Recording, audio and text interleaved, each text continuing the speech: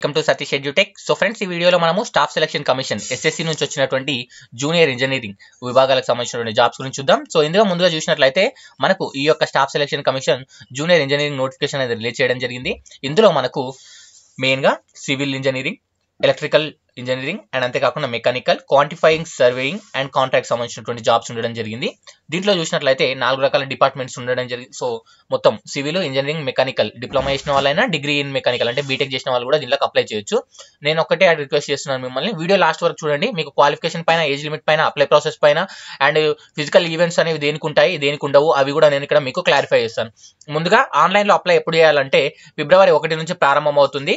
Apply చేయడానికి last date వచ్చేసి ఫిబ్రవరి 25. ఓకేనా, ఫిబ్రవరి 25 వరకు మీరు అప్లై చేయొచ్చు. ఒకవేళ ఫిబ్రవరి 25 లోపు ఎవరైతే అప్లికేషన్ కంప్లీట్ చేసి ఫీజు పే చేయలేదో వాళ్ళు 27 తారీఖు లోపు ఈ యొక్క ఫీజు అనేది మీరు పే చేయొచ్చు అనమాట. నెక్స్ట్ చూసినట్లయితే ఇక్కడ డిఫరెంట్ ఆర్గనైజేషన్స్ ఉంటాయి. ఈ ఆర్గనైజేషన్ లో చూసినట్లయితే central water commission, central public works department, departmental పోస్టులు, military engineering, Farakka barrage project and అంతేకాకుండా ఇక్కడ central water power research station and అంతేకాకుండా national technical research organisation and అంతేకాకుండా డైరెక్టర్ ఆఫ్ క్వాలిటీ అష్యూరెన్స్ అనే సంస్థలు నావల్ వాళ్ళు ఉంటాయి. సో ఇక్కడ ఈ యొక్క 8 డిపార్ట్మెంట్స్ ఉంటాయి. 8 డిపార్ట్మెంట్ లో ప్రతి డిపార్ట్మెంట్ లో సివిల్, మెకానికల్, కొన్ని డిపార్ట్మెంట్ లో సివిల్, మెకానికల్, ఎలక్ట్రికల్ ఈ విధంగా జాబ్స్ ఉండడం జరుగుతుంది. ఈ జూనియర్ ఇంజనీరింగ్ సంబంధించినటువంటి జాబ్స్ ఉండడం జరుగుతుంది. ఓకేనా, ప్రతి డిపార్ట్మెంట్ లో కూడా ఉంటుంది. సో ఏ డిపార్ట్మెంట్ లో ఏ పోస్టులు ఉన్నాయో చూసుకోండి. ప్రతి దాంట్లో కూడా జూనియర్ ఇంజనీరింగ్ సివిల్ ఉంటుంది, ఎలక్ట్రికల్ ఉంటుంది, మెకానికల్ ఉంటుంది. కొన్ని వాటిలో మాత్రమే స్పెసిఫిక్ గా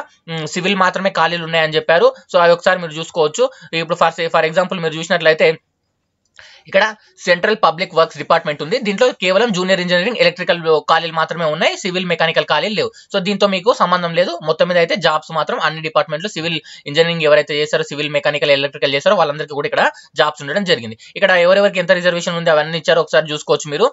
దీంతో మనకు అవసరం లేదు ఇప్పుడు ప్రజెంట్. నేను నోటిఫికేషన్ ప్రకారం మీరు వెళ్ళి చూసుకోవచ్చు. ఇక్కడ చూసినట్లయితే కంపల్సరీగా ఇండియన్ అయి ఉండాలి. ఓకేనా, అండ్ అంతేకాకుండా దీనికి సంబంధించిన ఏజ్ లిమిట్ గురించి ఫస్ట్ మాట్లాడతాను. ఇక్కడ చెప్పాను కదండి, వివిధ రకాల ఆర్గనైజేషన్స్ ఉంటాయి. దాంట్లో సివిల్, మెకానికల్, ఎలక్ట్రికల్ జాబ్స్ ఉంటాయి. అయితే ఒక్కొక్క డిపార్ట్మెంట్ వాళ్ళు ఏం చేశారంటే వాళ్ళకి తగ్గట్టుగా ఏజ్ లిమిట్ అనేది సెట్ చేశారు. Central water commission, central public works commission ఏమో 32 సంవత్సరాలు లిమిట్ పెట్టింది, సివిల్ కానీ మెకానికల్ ఇంజనీరింగ్ కానీ. ఓకేనా, సో ఇక్కడ మళ్ళీ ఎవరైతే మిలిటరీ ఇంజనీర్స్ కానీ, లేదంటే ఫరక్కా బ్యారేజ్ ప్రాజెక్ట్ వాళ్ళు కానీ, లేదంటే బార్డర్ రోడ్ ఆర్గనైజేషన్ వాళ్ళు కానీ, వీళ్ళంతా కూడా ఏజ్ లిమిట్ 30 సంవత్సరాలు పెట్టడం జరిగింది. ఓకేనా, సో ఇది ఓసీ వాళ్ళకు మామూలుగా వచ్చేటువంటి రిజర్వేషన్, మామూలుగా ఉండేటువంటి ఏజ్ లిమిట్. వీళ్ళతో పాటుగా ఎస్సీ ఎస్టీ వాళ్ళైతే 5 సంవత్సరాల రిలాక్సేషన్ ఉంటుంది. అంటే ఇప్పుడు 30 సంవత్సరాల లోపున క్యాండిడేట్స్ ఎవరైనా అప్లై చేయొచ్చు. ఓబీసీ వాళ్ళు అయితే 3 సంవత్సరాల రిలాక్సేషన్, అంటే మనకు 33 సంవత్సరాల లోపున క్యాండిడేట్స్ ఎవరైనా అప్లై చేయొచ్చు. పర్సన్ విత్ డిసబిలిటీ వాళ్ళకి 10 సంవత్సరాల రిలాక్సేషన్ ఉండి, అంటే వాళ్ళు 43 సంవత్సరాల లోపున వాళ్ళు 40 సంవత్సరాల లోపున వాళ్ళు ఎవరైనా అప్లై చేయొచ్చు. అయితే ఇక్కడ కేవలం 2 ఆర్గనైజేషన్స్ కు మాత్రమే మీరు గమనించాలి. డిపార్ట్మెంటల్ పోస్టల్ కు సివిల్, జూనియర్ ఇంజనీరింగ్ సివిల్ పోస్టులే ఉన్నాయి. అక్కడ 27 ఏజ్ లిమిట్ ఉంది. ఇది ఒకటి మీరు గమనించుకోండి. ఇక్కడ మీరు బీసీ వాళ్ళు అయితేనేమో మీకు 3 సంవత్సరాలు అంటే 30 సంవత్సరాల లోపు ఉన్నటువంటి వాళ్ళే ఈ జూనియర్ ఇంజనీరింగ్ సివిల్ కు డిపార్ట్మెంటల్ పోస్టులకు అప్లై చేయాల్సి ఉంటుంది. అండ్ అంతేకాకుండా ఎవరైతే క్యాండిడేట్స్ ఎస్సీ ఎస్టీ వాళ్ళ 5 సంవత్సరాలు అంటే 32 సంవత్సరాల లోపు ఉన్న వాళ్ళు మాత్రమే ఈ డిపార్ట్మెంటల్ పోస్టులు సివిల్ ఇంజనీరింగ్ కు అప్లై చేయాల్సి ఉంటుంది. ఈ యొక్క క్వాలిఫికేషన్ మీరు తేడాను గమనించండి. ఓకేనా, అండ్ మిలిటరీ ఇంజనీరింగ్ సర్వీస్ లో కూడా ఇది సర్వేయింగ్ డిపార్ట్మెంట్ ఎవరైతే ఉందో, క్వాంటిఫై సర్వేయింగ్ ఎవరైతే చేస్తుంటారో, ఇంటర్మీడియట్ పైన చేసిన కోర్సు వాళ్ళు ఎవరైతే ఉంటారో వాళ్ళకు కూడా 27 సంవత్సరాలు ఉంది. ఈ 2 కూడా మీరు గమనించండి. ఎడ్యుకేషన్ క్వాలిఫికేషన్ చూసినట్లయితే సో ఇక్కడ మిగతా వాళ్ళు ఉన్నాయి, ఇక్కడ జమ్మూ కాశ్మీర్ వాళ్ళకు ఉన్నాయి. అండ్ అంతేకాకుండా డిఫెన్స్ సంబంధించిన వాళ్ళు ఎవరైనా వర్క్ చేశారో ఈ ఎక్స్ సర్వీస్ మన వాళ్ళకి 3 సంవత్సరాల రిలాక్సేషన్ ఉంది. ఒకవేళ పర్సన్ విత్ డిసబిలిటీ ఓబీసీ అయితే 13 సంవత్సరాలు, person with disabilities SC ST వాళ్ళు అయితే 15 సంవత్సరాలు కూడా రిలాక్సేషన్ మనకి ఇక్కడ క్లియర్ గా వాళ్ళు మెన్షన్ చేయడం జరిగింది. ఒకసారి మనము క్వాలిఫికేషన్ గురించి మాట్లాడినట్లయితే ఇక్కడ ఉన్నటువంటి పోస్టులలో సివిల్, మెకానికల్, ఎలక్ట్రికల్ పోస్టులు ఉన్నాయి. సివిల్ వాళ్ళకు డిప్లొమా ఇన్ సివిల్ ఇంజనీరింగ్ చేసిన వాళ్ళు ఎలిజిబుల్, లేదా ఇక్కడ diploma in civil engineering, diploma in mechanical engineering, diploma in electrical engineering చేసిన వాళ్ళు ఎలిజిబుల్. అదే విధంగా డిగ్రీ ఇన్ సివిల్ ఇంజనీరింగ్ అంటే బీటెక్ లో సివిల్ ఇంజనీరింగ్ చేసిన వాళ్ళు, బీటెక్ లో మెకానికల్ ఇంజనీరింగ్ చేసిన వాళ్ళు, బీటెక్ లో మనకు ఎలక్ట్రికల్ ఇంజనీరింగ్ చేసిన వాళ్ళు ఇక్కడ ఉన్న పోస్టులకు ఎలిజిబిలిటీ ఉంటుందన్నమాట. అయితే మీరు అప్లై చేసేటప్పుడు ఇక్కడ జూనియర్ ఇంజనీర్ సివిల్ అనే వాళ్ళు సివిల్ అప్లై చేస్తారు, మెకానికల్ అనే వాళ్ళు మెకానికల్ అప్లై చేస్తారు, ఎలక్ట్రికల్ అనే వాళ్ళు ఎలక్ట్రికల్ అప్లై చేయడం జరుగుతుంది. ఓకే, 3 years డిప్లొమా చేసిన వాళ్ళు కూడా ఇక్కడ ఎలిజిబిలిటీ ఉండడం జరుగుతుంది అనమాట. అయితే ఇక్కడ మీకు కొన్నిటికి కండిషన్స్ ఉన్నాయి. అంటే ఇప్పుడు for suppose junior engineering electrical mechanical ఉంది ఇక్కడ పోస్టులు. అయితే ఇక్కడ డిగ్రీ చేసిన వాళ్ళకేమో డైరెక్ట్ గా ఉంటుంది. కొంతమంది ఇక్కడ డిప్లొమా 3 years చేసిన తర్వాత మళ్ళీ 2 years experience planning, execution, maintenance, electrical engineering works చేస్తారు కదండి, వాళ్ళు కూడా ఇక్కడ ఎలిజిబిలిటీ ఉంటుంది. అంటే ఇక్కడ ఈక్వలెంట్ డిగ్రీ బీటెక్ ఉన్న వాళ్ళు కూడా ఇక్కడ అప్లై చేయొచ్చు అనమాట. అంటే 3 years డిప్లొమా ప్లస్ 2 years మళ్ళీ బీటెక్ కోర్సు సెకండ్ ఇయర్ లో జాయిన్ చేస్తారు కదండి, వాళ్ళు కూడా ఇక్కడ అప్లై చేయొచ్చు. కేవలం 3 years డిప్లొమా చేసిన వాళ్ళు కూడా పోస్టులు ఇక్కడ అప్లై చేయొచ్చు అనమాట. ఇక్కడ చూసినట్లయితే నెక్స్ట్ చూసినట్లయితే ఇక్కడ మీరు నేరుగా గమనించినట్లయితే ఇక్కడ కొన్ని డిపార్ట్మెంట్ పోస్టులు ఉంటాయి. ఆ డిపార్ట్మెంట్ పోస్టులకు కూడా మీరు సేమ్ క్వాలిఫికేషన్ ఉంటుంది. డిప్లొమా ఇన్ ఎలక్ట్రికల్ ఇంజనీరింగ్ ఎవరైతే చేస్తారో వాళ్ళంతా కూడా దీనికి అప్లై చేయొచ్చు. డిగ్రీ ఇన్ మెకానికల్ ఇంజనీరింగ్ వాళ్ళు కూడా దీనికి అప్లై చేయొచ్చు. మీకు క్లారిటీ వచ్చింది అనుకుంటున్నాను. ఓకేనా? మీకు ఒకసారి చూడండి మొత్తం మీద.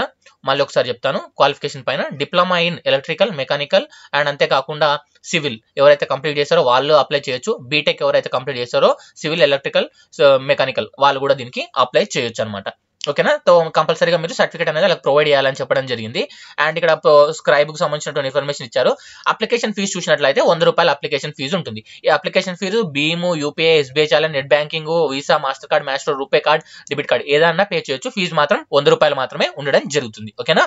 నెక్స్ట్ చూసినట్లయితే ఎగ్జామినేషన్ సెంటర్ చూసినట్లయితే మనము సౌత్ డివిజన్ లోకి రావడం జరుగుతుంది. ఓకేనా? మనము సౌత్ డివిజన్ లోకి రావడం జరుగుతుంది. ఆంధ్రప్రదేశ్, తెలంగాణ. ఇక్కడ మనకు సెంటర్స్ ఎక్కడ ఉంటాయంటే చీరాల, గుంటూరు, కాకినాడ, కర్నూలు, నెల్లూరు, రాజమండ్రి, తిరుపతి, విజయవాడ, విశాఖపట్నం, విజయనగరం, పాండిచ్చేరి, చెన్నై, కోయంబత్తూర్, మనకు Madurai, Salem, Tiruchirappalli and Tirunelveli, Vellore and Hyderabad, Karimnagar, Warangal. So తెలంగాణలో అయితే హైదరాబాద్, కరీంనగర్, వరంగల్ సెంటర్స్ ఉన్నాయి.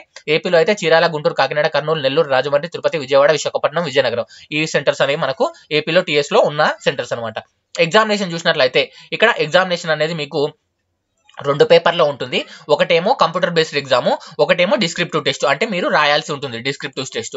ఇక్కడ చూసినట్లయితే ఈ యొక్క కంప్యూటర్ బేస్డ్ ఎగ్జామినేషన్ ఫస్ట్ లెవెల్లో చూసినట్లయితే ఇక్కడ ఎవరైతే క్యాండిడేట్స్ ఉన్నారో ఇక్కడ మొత్తము మీకు ఎన్ని క్వశ్చన్స్ ఉంటాయంటే ఇక్కడ మీకు 200 క్వశ్చన్స్ ఉండడం జరుగుతుంది. ఓకేనా? 200 క్వశ్చన్స్ ఉండడం జరుగుతుంది.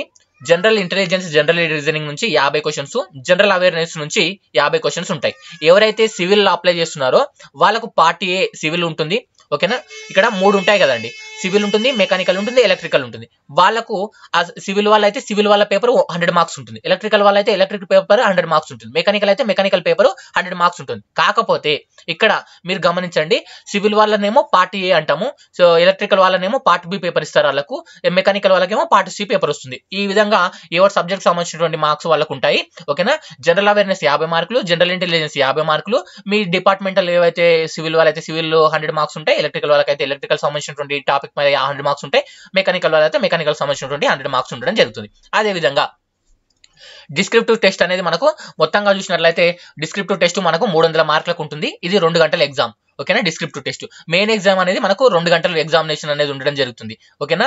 2 గంటలు. ఎవరైతే పర్సన్ విత్ డిసబిలిటీ ఉంటే 2.5 గంటలు ఉంటుంది. ఓకేనా? సో ఇక్కడ చూసినట్లయితే డిస్క్రిప్టివ్ టెస్ట్ లో కూడా మళ్ళీ మనకు పార్ట్ ఏబిసి ఉంటుంది. ఎందుకంటే సివిల్ వాళ్ళకి సివిల్ పేపర్ ఇస్తారు, ఎలక్ట్రికల్ వాళ్ళకి ఎలక్ట్రిక్ పేపర్ ఉంటుంది, మెకానికల్ వాళ్ళకి మెకానికల్ సంబంధించిన టాపిక్స్ పైన మీరు డిస్క్రిప్టివ్ టెస్ట్ రాయాల్సి ఉంటుంది. సో ఇది మీకు క్లారిటీ వచ్చింది అనుకున్నాను. కామన్ గా అందరికి జనరల్ ఇంటెలిజెన్స్, జనరల్ అవేర్నెస్ అనేది 100 మార్కులకు ఉంటుంది. సబ్జెక్ట్ పేపర్ 100 మార్క్స్ ఉంటుంది. ఓకేనా? ఇది క్లారిటీ. నెగిటివ్ మార్కింగ్ చూసినట్లయితే 0.25 నెగిటివ్ మార్కింగ్ అనేది మీకు ఉంటుంది. ఓకేనా?